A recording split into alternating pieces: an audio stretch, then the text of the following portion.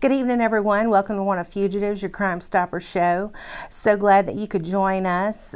We've had a phenomenal month of March, starting out in April with even better start. We do appreciate and want to thank everyone for all the tips that you provide to Crime Stoppers. And again, the following fugitives wouldn't have been arrested without your help.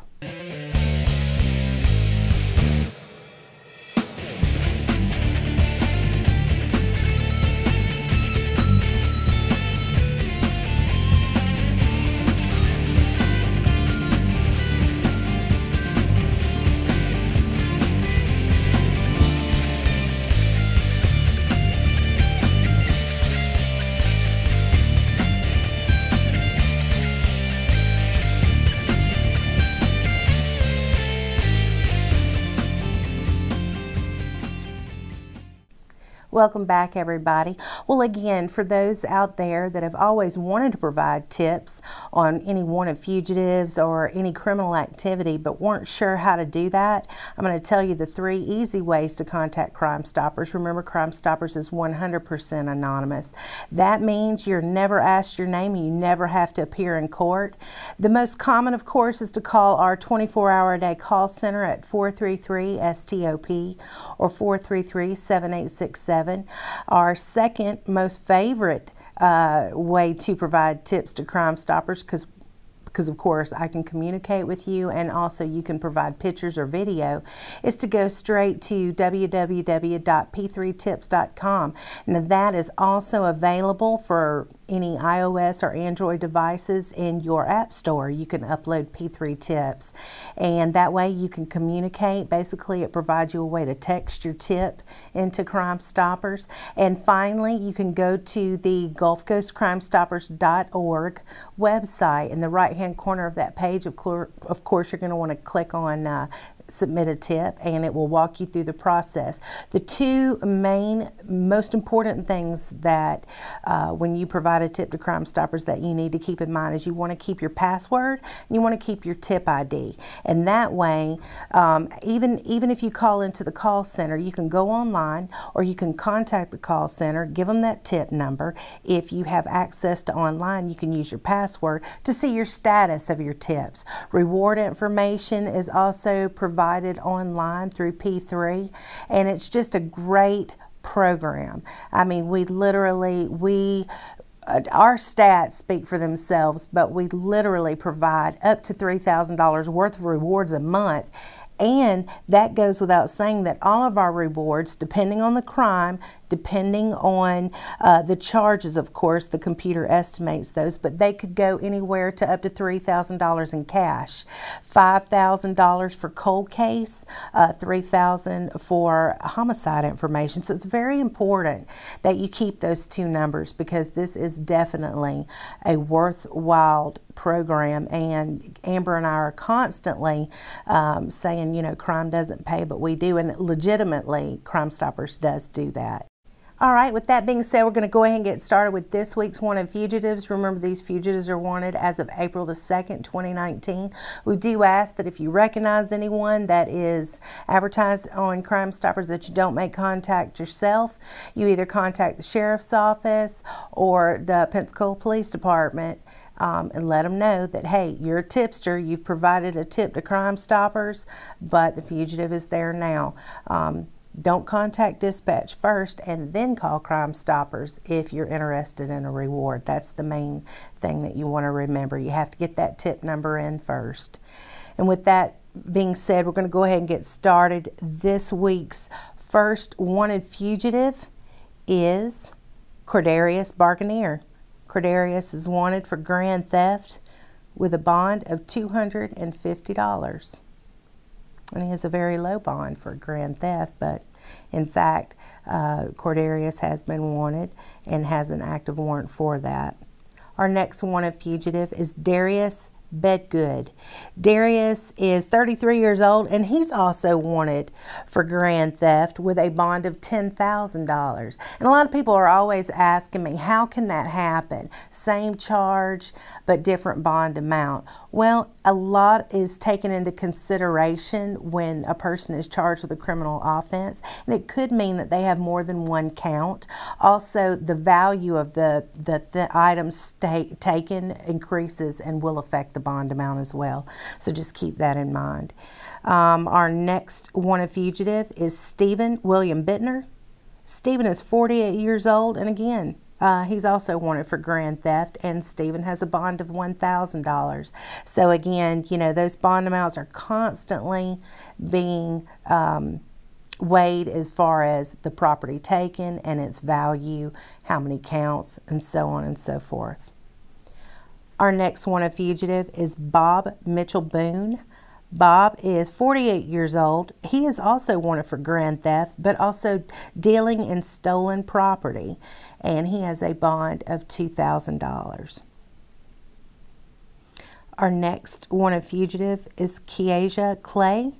She's 21 years old, and she's wanted for burglary, and Keasia has no bond at all. And a lot of times, for any of you that don't know what that means, when a person is not given a bond, it is totally up to the judge, but that means that they have to actually go to their first appearance or their first court date if they've bonded out of jail, and the judge will weigh the charge then and assess a bond if one is applicable. Our next wanted fugitive is Stephen Douglas Dumas. He's 31 years old. Stephen is wanted for robbery, obstructing justice, and on those two charges he has a bond of $22,500. But Stephen also has a separate violation of probation charge, which automatically carries no bond. So before he is allowed to get a bond or allowed to bond out on the robbery and obstruction charge, he will have to see the judge first. Our next wanted fugitive is John Worthington Ellis III. John is 23. He has a violation of probation charge, which carries, of course, a no bond, and he also has a failure to appear, so he doesn't get a bond on both counts. And that is John Worthington Ellis. Next wanted fugitive is Batarius Antane Isaac, and I apologize, Batarius, if I have pronounced your name wrong. He is 29 years old. He's wanted for vehicle theft, and he has a bond of $2,500. Our next wanted fugitive is Hannah Rose MacArthur. Hannah is 20 years old, and she's wanted for a failure to appear, and she has no bond. We've said this time and time again, if you do have a court appearance, make sure you go to it. That failure to appear alone carries a mandatory 30-day sentence. It's just not worth it. It's a lot easier just to go to your court date, show up, and kind of get that process moving along. Chances are you'll get a bond, or, you know, you get started on your sentence. I don't know where you're at as far as the judicial process, but it's better to go ahead and make that court date. Our next wanted fugitive is Alasia Lenshay McPherson. Alasia is 31 years old. She is wanted for grand theft and fraud, and she has a bond of $2,500. Our next wanted fugitive is Charles Fitzgerald Noble. Charles is 32 years old, and he is also wanted for grand theft, and he has a bond of $200. Our next wanted fugitive is Joseph Connor Riley. Joseph is 33 years old, and he's wanted for criminal mischief, damaging property, and he has a no bond. And our next wanted fugitive is Harley Milton Riordan Milliken. He's 40 years old, and he has a failure to appear with a no bond. Our next wanted fugitive is Joseph John Tomorrow. He's 20 years old. He's wanted for burglary, and he has a bond of $2,500. And lastly, our last wanted fugitive is Nathan James Taylor, and he is 28 years old. He has a violation of probation charge and also a failure to appear. So Nathan does not get a bond, and he will have to go before the judge to see if he is eligible to receive a bond on either one of those charges. But before he even gets a bond, he's going to have to do that 30 days on that failure to appear. So it's, like I said, it's better to just show up, meet your court appearance, and follow the judge's rules, because, you know, one thing leads to another. Before we go to break, while we're on break, please go to Gulf Coast Crime Stoppers Facebook page, like us, invite your friends to like us. Also go to the Escambia County Sheriff's Office Facebook page, as well as the Pensacola Police Department. A lot of good information, constantly updating it with information or events going on in the community, and also things that you just need to be aware of, safety tips, all kinds of good information. And there are some community events that are coming up that we'll talk about in the second half, and a lot of really good information. So be sure, now that you have time, to go ahead and click like and be inviting your friends, and we'll be right back.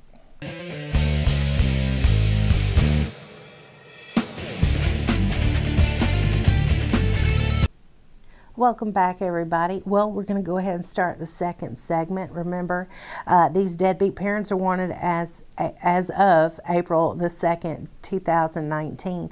The great thing about Crime Stoppers is it applies to deadbeat parents as well. So if you recognize any of these deadbeat parents, please call Crime Stoppers. Again, that number is 433-STOP or 433-7867.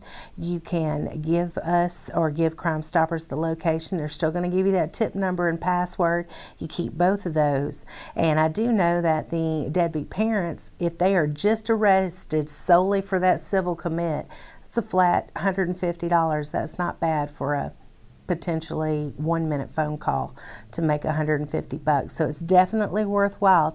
And any type of offense, whether it be a civil commit or a criminal offense, either apply. So we don't discriminate at Crime Stoppers. If you have a pending civil commit, we want them picked up as well. And again, just because they are civil commits and it's not an actual criminal charge, we still ask that you don't make any contact with any of these deadbeat parents. No one wants to technically go to jail, and so we don't want anyone out there putting themselves in danger or running the risk of one of these people being confrontational with you. So please keep that in mind. With that being said, our first deadbeat parent, of course, is Carlos Cruz. Carlos is 45 years old, and he has a purge amount of $466. Y'all take a good look. Somebody out there knows who Carlos is or knows his children and probably want to earn a $150 reward. I know I would if I knew him. I'd tell Crime Stoppers where he was. Our next deadbeat parent is Artavian Jenkins. Artavian has a purge amount of $920. And look at that disposition on his face. Does he look happy? Absolutely not.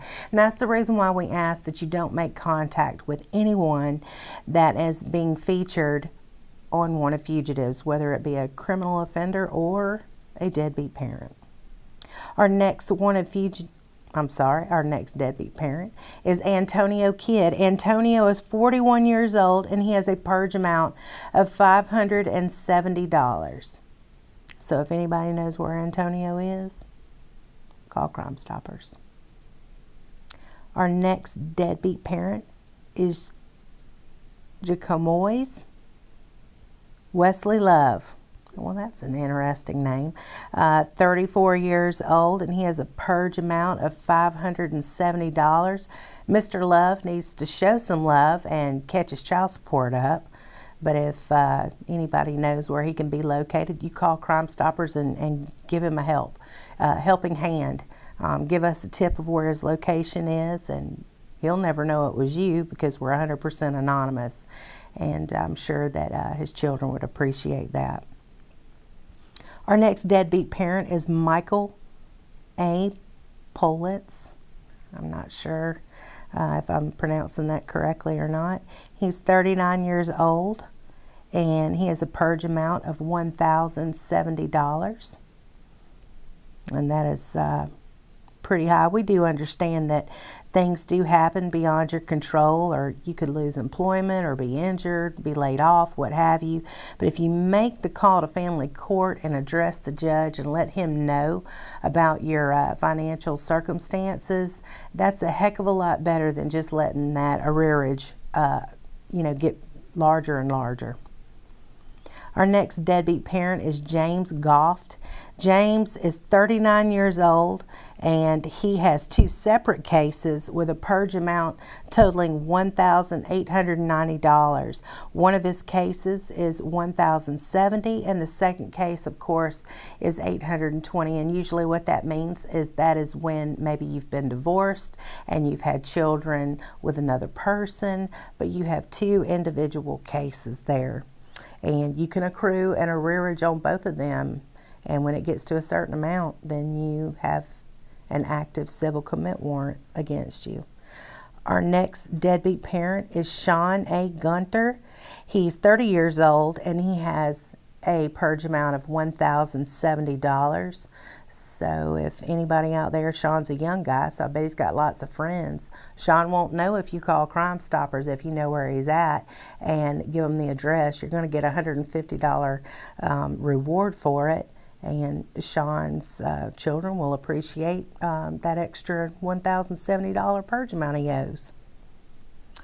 Our next deadbeat parent is James Haley II. James is 46 years old, and he has a purge amount, and I've been doing Wanted Fugitives now for 4 years, and this is by far the largest purge I've ever had to announce. $10,000. $10,070. So, again, this has gotten way out of hand. I don't know what James's situation is, but clearly he has not contacted family law and advised them of any major changes. And this is an egregious amount. And so if anybody knows where James is at, we do want you to contact Crime Stoppers and let us know. It's time that, he goes before the judge and explains that outrageous amount that he owes. Our next deadbeat parent is John Haneke.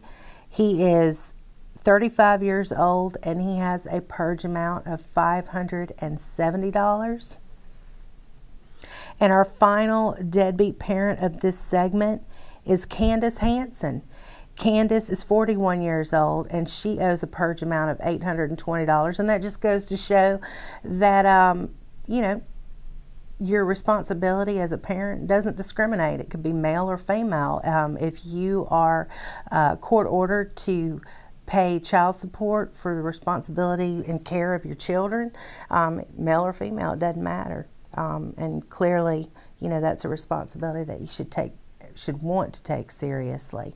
But if you know, again, the location of any of our deadbeat parents, please contact Crime Stoppers. Again, that number is 433-7867. If you can't remember that last 4, just remember 433-STOP. And it's just that easy. And the deadbeat parent rewards, again, start at $150. But if they do or have a pending criminal offense, that could also increase that reward. So with that being said, those are your Wanted Fugitives and your deadbeat parents for the week of April the 2nd. Posted on the screen are just several of our events that are coming up. We have Coffee with a Cop. That's really, really popular. That starts April the 17th. That's from 9 a.m. to 10:30 p.m. a.m. I apologize, we don't stay there all day at Barnes & Noble's. I would, but I'm pretty sure that at some point they're going to need just regular customers, and we take up a lot of their cafe space. But the address at that location is 1200 Airport Boulevard. That is a really popular event. That's where everybody can come. We have deputies there when available. The chief stops by, just different members of our agency stop by, and we're there to speak with the public. If you have any questions, questions or just curious about anything that's going on in your neighborhood and you want to talk to a cop personally, it's there. And the great thing about Barnes & Nobles is we're there at their cafe. You can have a cup of coffee with us. They have really good coffee, and just sit and interact with us, and we do take that very seriously. We do want to constantly build bridges within our community because we do care. We are very dependent as law enforcement officers on interaction with our citizens. You are our eyes and ears. You see everything that we don't, and so y'all are a wealth of information, and we definitely enjoy interacting, bringing more positivity to our community. And again, our stats are proof that you guys are hard at work. You are paying attention. There is not a day that doesn't go by where Amber or myself are not out in the public and you recognize us from the Will of Fugitives. And it's that type of interaction that just makes us both so proud. Of course, we want to make our boss proud, Sheriff Morgan. So we definitely want to have good results for him. And with your help, we're succeeding. We're actually winning. So we do appreciate that. Our next event, of course, is National Prescription Drug Take Back Day. That is on April the 27th. That's from 10 a.m. to 2 p.m. And it's basically at 6 local Walgreens. You can get the specific addresses for those Walgreens location at our Facebook page at official ECSO, and that's the Escambia County Crime Stoppers page. I mean, not Crime Stoppers, but Escambia County Sheriff's Office Facebook page that I asked for everyone to like while on break, so I hope you did that. Our next Neighborhood Watch Academy, of course, starts May 21st. This class fills up fast, folks, but it is one of the most interesting and most popular academies that we have at the Sheriff's Office. You can sign up online at escambiaso.com. Also, for those interested, Safety in Place of Worship. Safety in the Place of Worship. Again, that is a phenomenal course. It really gives you good tips on how to protect your church and your church members. And that event starts on May the 28th. And again, you can sign up online at escambiaso.com as well. And we're not going to forget about our Citizens Law Enforcement Academy. That starts July the 11th. And again, that is a 10-week long course. Everybody loves that course. You get a certificate. You get fed every single Thursday during that event. But those that are interested can also sign up at escambiaso.com, and that pretty much takes up your months for April and May. There's lots to do, lots of interaction with ECSO. We invite everyone and urge everyone to sign up, those who are interested, and we look forward to it. I hope you all have a very safe week. Remember, pay attention to Will of Fugitives and watch our show, and we will see you back next week. Have a good one.